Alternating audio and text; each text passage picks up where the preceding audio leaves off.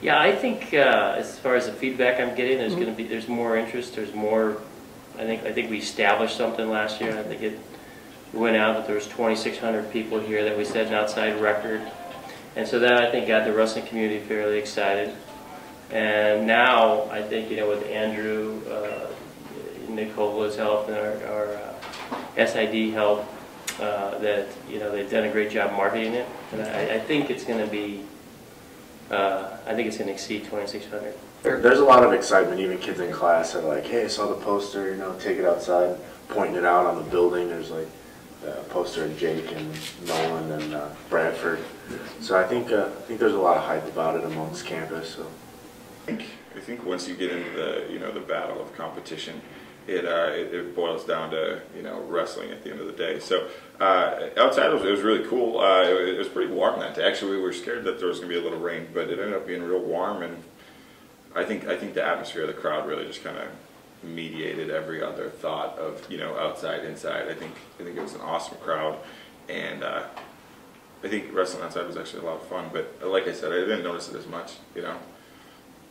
Kind of really wanted to be out there with the guys wrestling last year, so I'm excited for this year. Anyway, Bakersfield found out we had a opening there, and I talked to him, and he was very interested in doing it. So he's, of course, they knew we had 2,600 fans last year, and I think they have fans right in this given area, and I think they have wrestlers from some right in this area as well. But so that's how that came into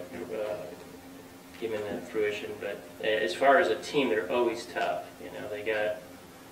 I know they have one All-American, Division I All-American. They have probably 2 to 4, I can't remember exactly, other guys that went to the NCAAs.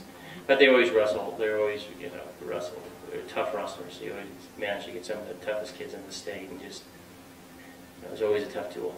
The competition that we plan to, hope to beat at the end of the year, this is the level that we need to compete with. This is the level. If we want to be All-Americans or national champions, these are the guys that we're going to have to be able to beat and to compete well with.